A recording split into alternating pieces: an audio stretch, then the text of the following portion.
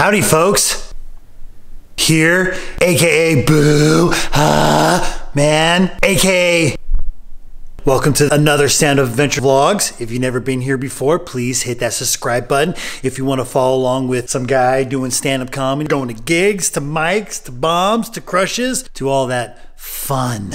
Just checking in. How are we doing? Let me know. I'm doing good. I'm getting income. I'm happy about that. I need it. But my scheduling, oh boy. I have my schedule already in a month in advance, which is actually kind of great when you think about it. For working, you already have that time in advance, but I have to get on top of gigs. Let me tell you, a month in advance is actually really good to be getting gigs, but I need to do that. Today, this vlog is going to be the most important one so far. This one is very special to me. This one is all about the writing process. Yes, I am going to reveal how I do my writing process. It's not hard, it's not complicated, but this is a system I've been doing since 2009. It's 2022 now. How many years is that? Since 2009, I try to record every single set. Some sets are missing because I forgot to hit record or whatever incidents that was, or the battery died, or I've had my notebook stolen before, so there's like blocks of jokes missing as well. But when I started recording my sets, I use this, my little digital recorder. Beep. I've been doing comedies before smartphones, and everybody records their sets on smartphones, but creature of habit. Ever since I had a chance to get this, I always use this. You can hear it every single set. You see me bring it up there. You'll always see it on a stool, or I got it hiding somewhere. That's just how it is. Every single comedian, no matter what, record every single set. So important to record every single set because you might have all your jokes memorized, but incidents happen. Some people, they're so good at remembering what they said. Me, no. I am so in the moment, stuck there in my head. So I have no, I know what I'm saying. The audience perspective. When we're performing as comedians, if you are really good at listening to the audience, which you can, it's so good to record your sets so you can sit as an audience member to listen to your jokes. And that's how I write. Plain and simple. People ask, like, how do you come up with jokes? You know, what do you do? They have to hit me.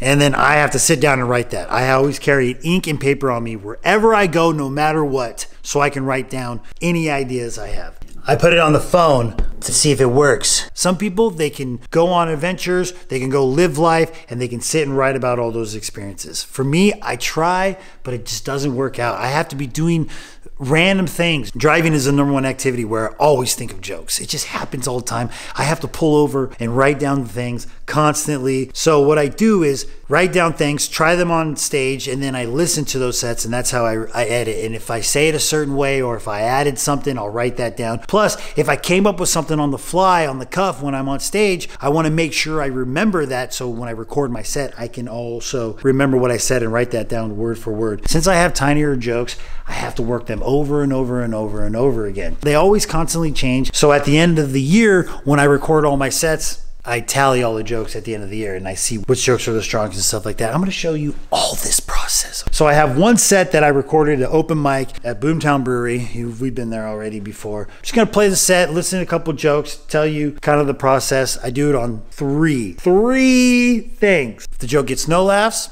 I don't write anything. If it gets a weak laugh, now this is the biggest spectrum because it can get majority of everybody to laugh, but like, yeah, that was funny, or it can get one person to laugh. And this is where you can definitely argue my process if it's good or not, because that is the wider range of the weak laugh. And that's why I call it a weak laugh. Then I give it an L, I give it a laugh when everybody laughs. The whole room laughs, but they're laughing a little bit longer than that. Like they have 2 or 3 laughs where it's like, ha ha ha ha ha ha ha ha ha. I got some examples that we're gonna find. So let's jump into this. Oh, but first, before that, so what I'm gonna do is I'm gonna work on some of these jokes. Then tonight, we're gonna go hit an open mic. We're gonna go to Liquid Zoo in Van Nuys. I got a couple of bits that we're gonna kind of, I got jokes that I'm working on right now that we're gonna go try, and then maybe I think I got 1 or 2 on the set that we'll go try again to see if it's gotten stronger since the last time I recorded this set. So let's get down to business. Stand-up comedy is really hard,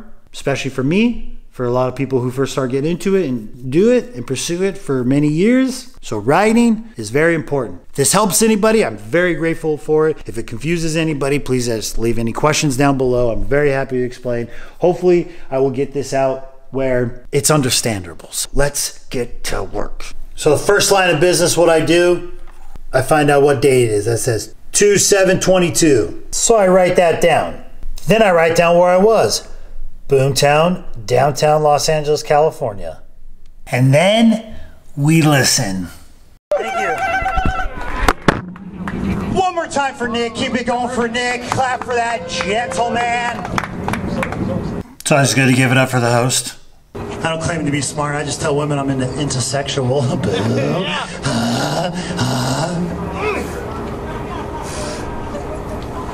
Thank you. Almost real laughs out of real people. I appreciate it.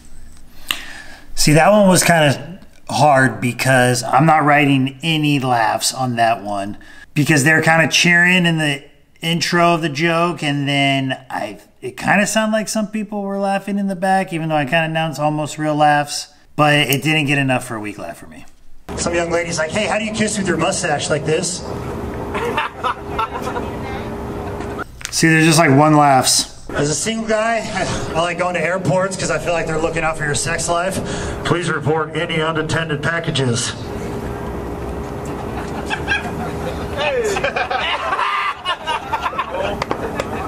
Never realized airports are the best wingman. See, airport joke is a little, I have an act out and then I do the boo-ha with the second line.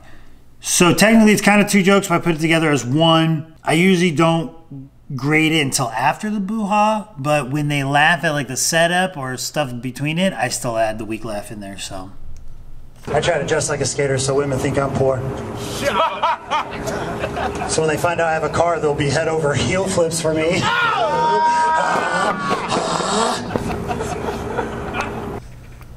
Big response, but that's not a big laugh. I can't wait to not get rich doing this. I'm scared to get rich. You can overdose on bills. No laughs. And then at the end, I put 5 minutes. All right, this was not a bad set. I obviously screwed up my handwriting there. Second joke right there. Like they kind of cheered for it, but wasn't that many laughs. So then everything else kind of had everybody chuckle a couple times. Only like 1 or 2 laughs here. There, overdose. That one didn't work. I mean, I think you can kind of hear, but to me, not enough. Not a bad little set. The scale of the room has a lot to do with the scale of the laughter too, as well. You know, if everybody laughs, but it's a small room, it's like 8 people. You can't be like, oh, that's a, you crushed. That's a big laugh. You should count that. But every room matters. No matter where you go, you have to just put it all in its realm, in its, just whatever scale or whatever system helps for you. I had to go far back to find a really big laugh. We had to go back to September. The TikTok joke, big laugh. That sounds like this. My friend's like, why don't you get on TikTok, Mikey? They like stupid comedy. No! I don't need a bunch of little kid followers when I look like I follow little kids.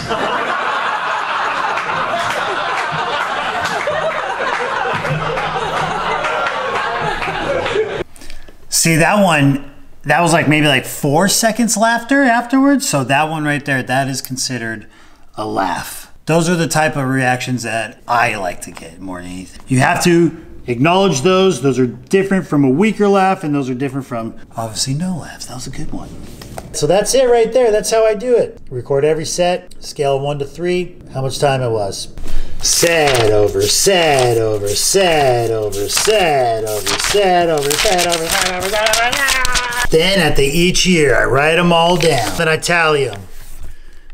I'm a little far behind. I'm on 19 and I'm still working on it. But look, here's just to show you how many times I tell jokes, how little times I tell jokes. Like one time, old person phone, I can't remember what joke that was. No laugh. Moved on. But then some work, a lot of laughs. Even though I got one no laugh, no big laugh. Some of these you tell so much and you hope for everything. And then at the end of the year, I tally and I see which jokes are the strongest, and then I move on, and which jokes are the weakest. And then I think about if I can kind of bring those jokes, the weak jokes back to bring more life to them, or I let them go and I move on and I take the good jokes and I stash those away and make everything else better. Comedy joke analytics. This is just my process. I just want to give you a little glimpse into it because it's a lot of work and I like it, and it's a lot of fun because then you get to see all the notebooks that you collected. Just to give you an idea of how long I've been doing this and how many sets I have. That's a composition. There's 200 pages on there.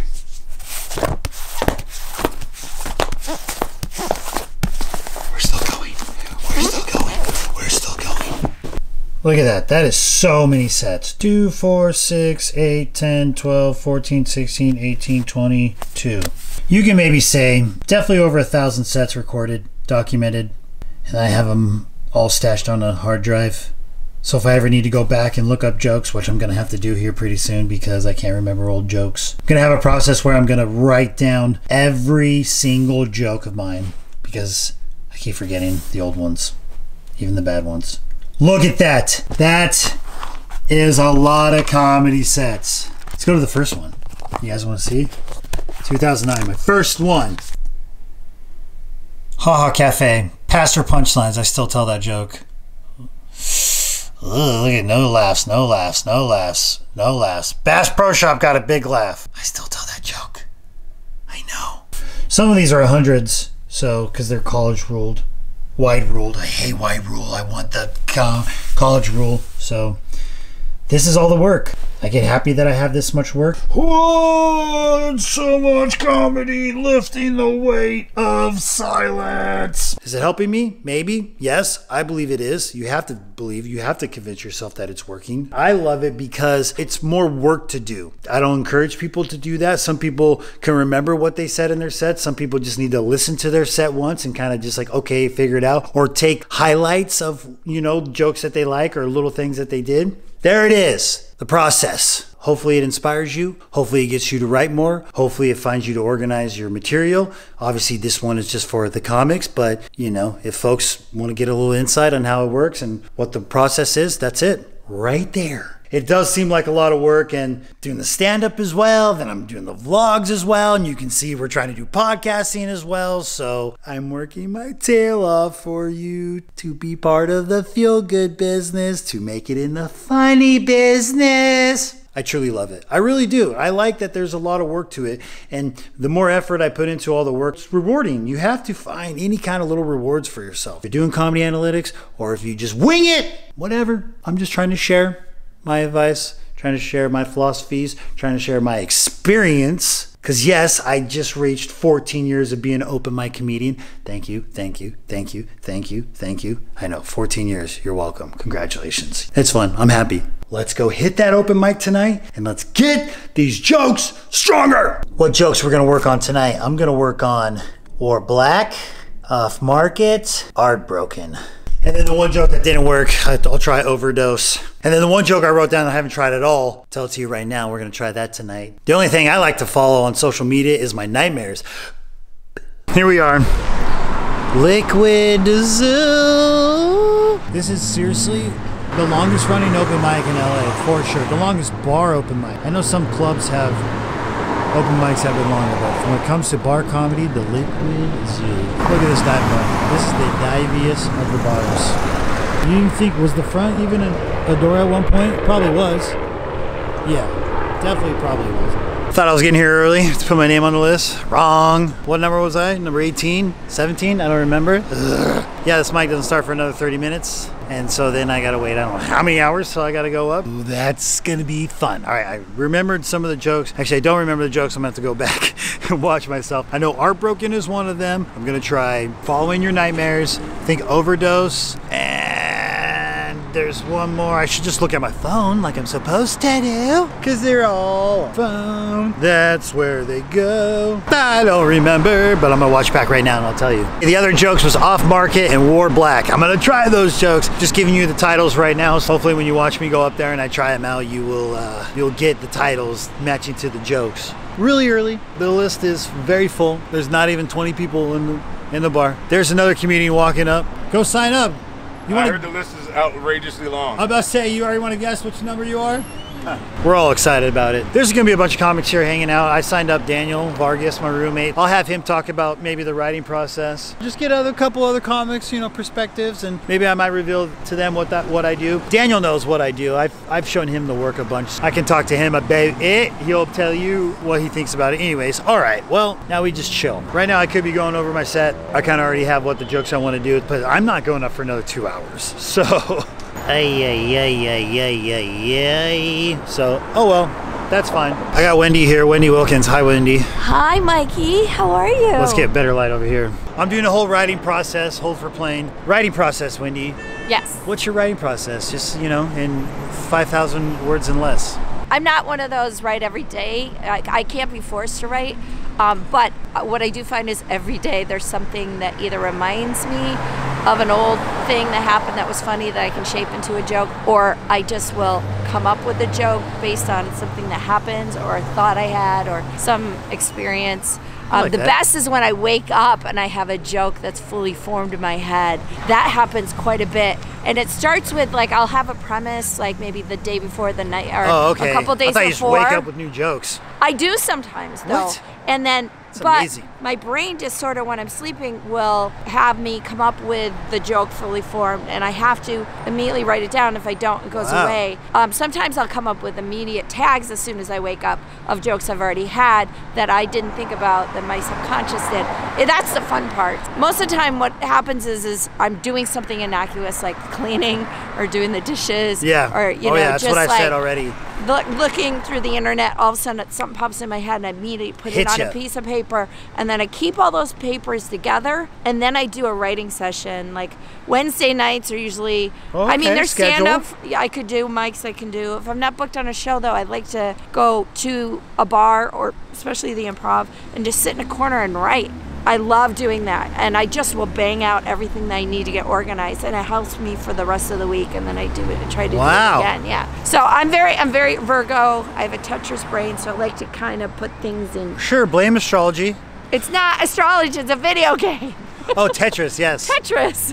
You said Virgo. Well, I am a Virgo in the sense that I only know my sign, and we're very organized. You slid in Tetris, and I totally was like, that's the astrology term. What's your best advice for a writing process? Is don't force things, but keep your brain kind of open, and if you do have something that comes up, you just got to immediately pull your car over or get out of the shower. I can't tell you the number of shower jokes I've lost because I didn't get out of the shower immediately. How many car jokes I've lost? Oh, I know. Like, I've talked about pulling over and writing down. That's when it happens. Always when I'm driving. All the time. You just, as soon as it hits you, you got to pull over, and it may not pan out to anything, but you have to write it down. Yeah. Your brain will think of it eventually some other time, but ink and paper, though, right? My other piece of advice, always have a goddamn pen on you. Well, some people like to write on their phones. That's fine, but you always have to have a pen. I'm the same way, so. Always have to have a pen. Excellent advice, good insight. Yay. Please, Wendy, plug any of your stuff. I should say, plug all your stuff. Don't plug specific things. Sorry, that's because of me, not her. You can follow me on Instagram at Wendy Jean. That's Jean, not the male version. And there is another Wendy Wilkins in Los Angeles, but she's Australian. She also does real estate, so if you see a house for You're totally sale, plugging her right now. So. I know, Thank you. It's not me. Still waiting. Still waiting to go up. Waiting. Oh, you scared me. I didn't know you were coming that way. Sorry, didn't mean to scare you. Folks, you remember Daniel Vargas? How's it going? How you doing? Doing the writing process video, Daniel. So what is your writing process in 5,000 words or less, and what advice do you have? Don't do comedy would be my advice, because it's hard.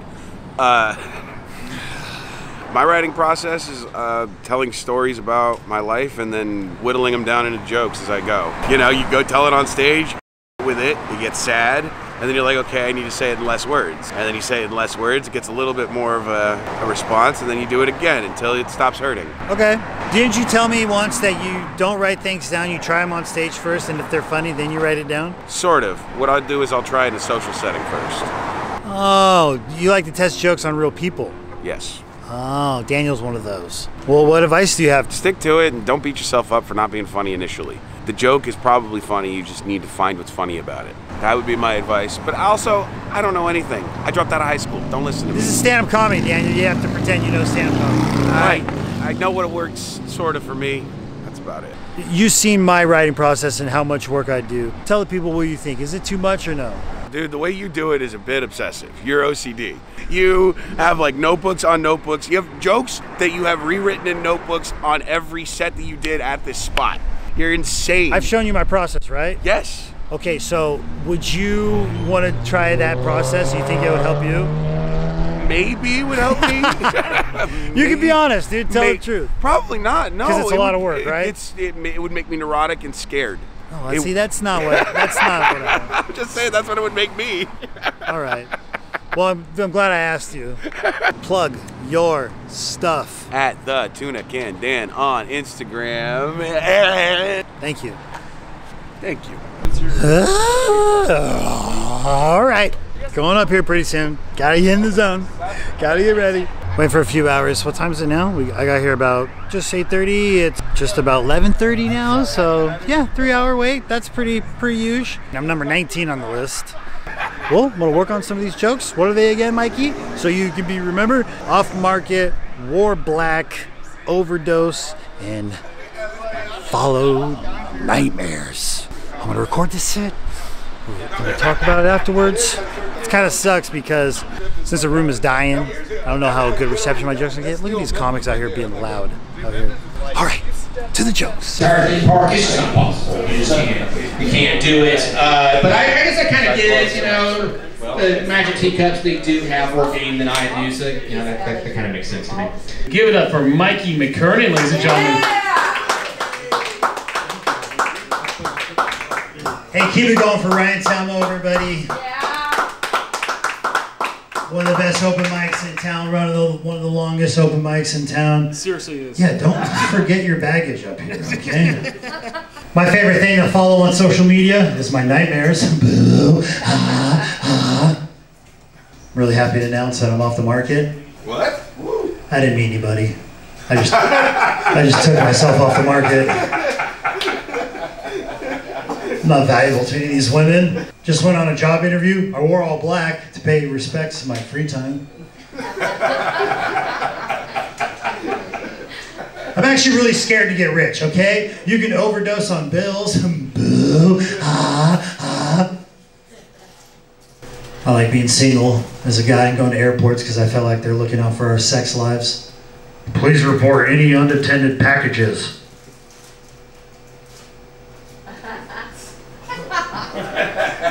Over here!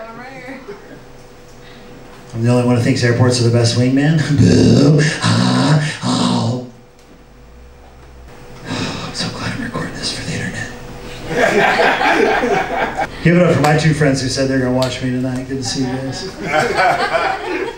They're really big Harry Potter fans. They're wearing invisibility cloaks. I had to look at my phone for one more. That was it. I have one more I had to work on. I do a vlog, okay? And I told myself this is the joke I'm going to work on, and I almost forgot it. Do it.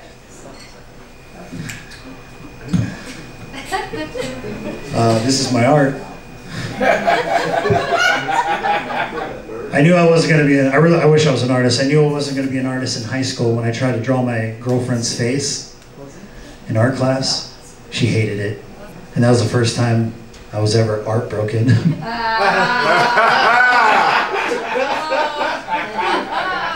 It's a lot of fun because right now there's not a lot of confidence in these new bits. So it's a lot of awkwardness. And I don't like it, but I have to. I have to be here.